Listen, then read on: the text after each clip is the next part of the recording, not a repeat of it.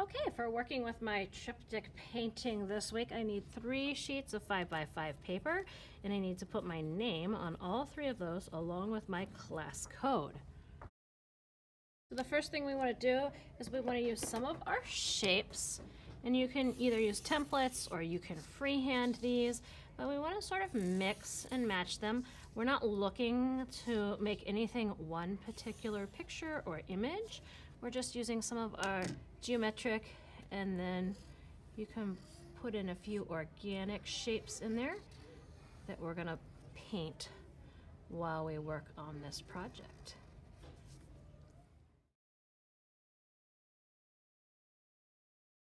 I did some overlapping to get lots of different kinds of shapes and sections that I'm going to color in using our 3 different color theory patterns. Now you start with the primary color, so you're going to need to mix your own colors in here, which means you'll probably need the palette knife to move some over.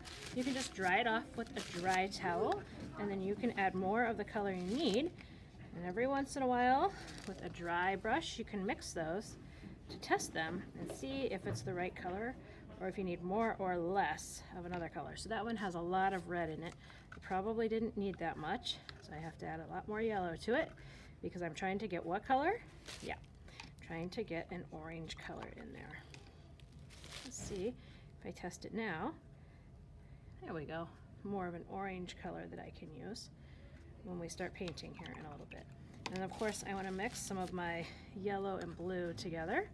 And this time I'm going to be careful not to do quite so much blue, like I did a little too much red last time, because those are very strong colors compared to yellow. Let's see if we can get a green. There is a nice green, and you can do this on newspaper. It doesn't have to be in a palette. And then we need a purple, which is going to be some red. And blue is a stronger color than red in this case. So we're just going to add a little bit there to it. Dry off my brush, try and see if we can get a purple color. Okay, mix it really well. If I add just a touch of white to it, we'll be able to see it purple up a little bit. If not, we can always add a touch more blue in there until I get it about the shade of purple that I want. So if I want to work in monochromatic, that means I need to start with the darkest value of my color. So if I want to do purple, I would paint the straight purple in one section. While I'm painting, I'm going to start adding white to it to give it a tint, to make it a little bit lighter. You can add black to it to make it a shade, to make it a little bit darker. And we'll do that in a little bit. But you don't want it to be so overpowering that it takes up everything. And you don't want any 2 same shades or tints to touch in this project. So I would have to stop when I get to a line, and then I'm going to add a little bit of white to it. So it's going to make it just a little bit lighter. And then I can paint next to it, but you can see a difference. This one is a lot lighter than the last one. So you're going to continue to add white or to add some black to create different shades with black or different tints with the white until you fill in the entire paper with various tints and shades.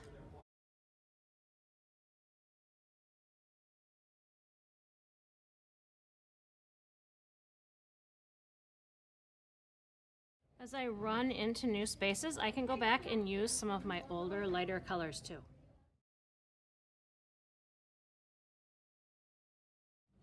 So now you've finished a monochromatic painting by just using one hue or color and adding black to make the shades, and by adding white to make the tints. Go ahead and move that to the next one we're going to look at are analogous colors. Now, analogous colors, when you look at our color wheel, are any 3 colors, 1, 2, 3, right next to each other. 1, 2, 3, 1, 2, 3, 1, 2, 3. So you need to pick any 3 next to each other that you like, and then we're only going to paint with those 3. We're not going to add tints and shades to these. We're just going to use those 3 colors as much as possible until we run out of non-touching spaces. Then you can begin adding tint, white, or shade with the black to those. I think I'm going to pick yellow, yellow-green, and green. Since I only have yellow and green, I'll still have to mix one that's in between, or I'll have to use this one as my yellow green and add a little bit more blue to make a darker green. So let's take a look at what that would be like. Dry my brush off, and if I wanted to ensure I had a darker green, I could go like this. Add a little bit of that white so you can see it. Now I have a darker green color, or I could do a green, teal, and blue, because those would be also a blue, green, and a green next to each other. And then same as before, I'm going to fill in all those spaces, but no two same colors or tints and shades touching.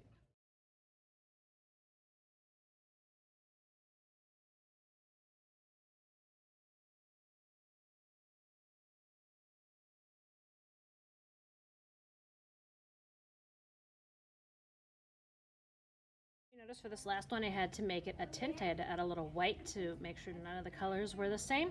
So now I'll take my Analogous sheet and put that on. For the last one we want to use triad colors, which means they have to have 3 in between. So if I picked red, I'd have to count 1, 2, 3, and then the 4th one would be yellow. 1, 2, 3, and then that would be blue. So I would use red, blue, and yellow. I could also pick a red violet and then count 1, 2, 3. And then I have a blue-green, 1, 2, 3, and then a yellow-orange. So if you want to use those colors, you can, but it's up to you to pick which triad colors you want to use. I've already used 2 cool colors. I think I'm going to go for warm colors. I'm going to start with an orange-yellow. So to get an orange-yellow, I take some of my orange, and then I would take some of my yellow and mix it together to get more of a lighter orange-yellow color. So it's a color that you would find in between those 2 on the color wheel. I'm going to paint with that first. So I picked a yellow-orange, which means now I need to look 1, 2, 3 for a blue-green. I'm going to mix some blue and some green together for that one.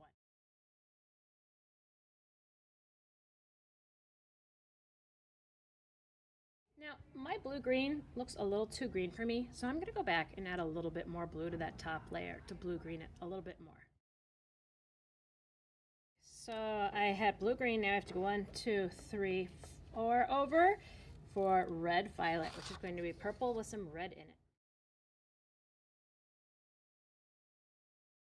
So this is also a time where if I decide I would like more of that red purple color in there, I could paint over one of my other sections as long as it's not directly touching, right? Or I could even add in a little something extra like this, and then once it's dry I'll have to go back in with that black Sharpie, of course, and trace back around the edges to make it part of the artwork. Now this one is going to go over on the drying rack as your triad. After your paintings are dry, we're going to go back over those lines again with our black Sharpie. You don't want to push really hard, because if you push hard, it doesn't like to work with the paint.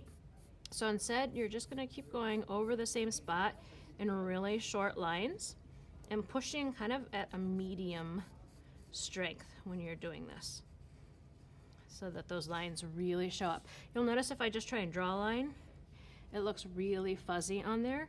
If you don't want it fuzzy, you'll have to gently go back over it, and you might have to turn your marker once in a while a little bit to make it thicker. The other option that you have is you can find an oil pastel that would be the darkest color you used. So for example, the darkest one I used in here was a blue. So I could find a blue oil pastel, and I could go through and I could retrace those lines with the edge of my oil pastel. But if you do this, you want to be really careful while you're tracing to not lose your shapes and your different little lines that you had in there before. You want to go right over top of them like that.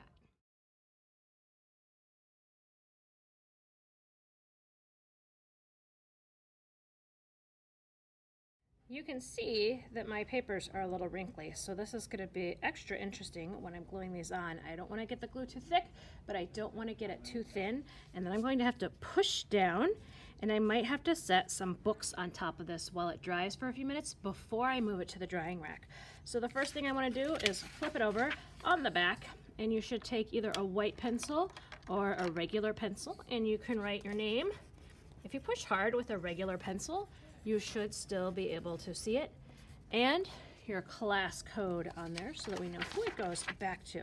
And you can arrange these however you would like. I think I'm going to put my 2 cooler color ones on the outside. I'm going to put my warm on the inside.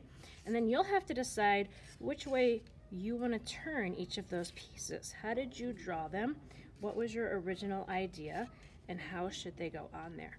After that, we're going to get a bottle of glue and work on glue. When we glue, we just want to do a little edge. Make sure it's open all the way. And we want to squeeze enough that it has some room to smush, but not so much it's going to smush outside. I do not need to put any in the middle because now that I have it all the way around the edge, it's going to stick. Putting more in the middle would just be wasting our glue. So I don't want to do that when I'm putting these on here. I've already spaced them out, so when I stick them down, I know where they're going to go. I'm trying to get an equal space here and an equal space here on the sides. If a little glue squeezes out, that's okay. Just wipe it off. And remember how I said you might need some books while you're working on this? Go ahead and grab some ahead of time so you can start sitting them down. Now I'm going to watch the clock for 5 minutes, and when 5 minutes is up, I'll lift these books up and we'll see how this looks before moving it to the drying rack and putting it on our Sonia.